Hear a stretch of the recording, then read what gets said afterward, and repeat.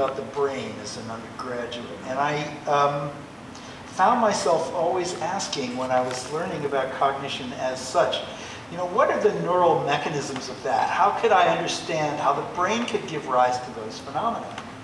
And over the years, I began to feel, and some of my collaborators that I worked with also felt, that this computer metaphor of mind was a bit of a straitjacket for us. It was constraining us to think about the mind as though it were much more algorithmic and sequential, and sort of go through a series of steps as though a programmer had written those down for you, you know, much as you might do a recipe the first time you've done it if you've never cooked that dish before.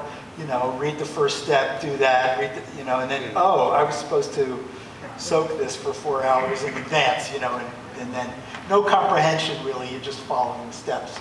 So we started to think that maybe what I had learned about the brain as an undergraduate might be relevant. And so we started to ask the question, well, you know, how is it that the brain could end up supporting cognitive activity?